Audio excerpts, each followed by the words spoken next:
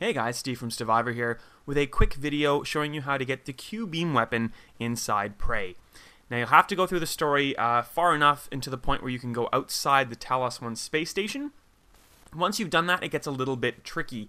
Now there's no map when you get outside of the space station itself, so you're going to have to kind of navigate and find this area. Now it's near the shuttle bay, as you can see, and I'm kind of looking at some points there. There's airlocks for the power plant, there's the TranStar sign. Hopefully you can find this. Fly around the outside till you can get to this point, and what you want to do is kind of go towards the corner of the shuttle bay and just underneath these kind of blue and orange structures. Now what we're looking for next is a little sign that says Talos 1 Maintenance Access, and it's kind of in red there. You can almost see it now. There we go. And what you can see just beyond that is a little green dot. Now that will show you around the space station all of the different corpses that are kind of scattered about.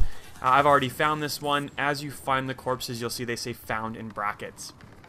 Now this one is kind of hard to find. It's this little maintenance access corridor, and once you do find it, you'll find the bounty within. Now there's the Q-beam weapon itself, which basically fires energy at bad guys until they explode, and there'll also be 2 weapon upgrade kits. So thanks very much, Mariana. I'm sorry that you've died, but we'll put your stuff to good use. And there you have it.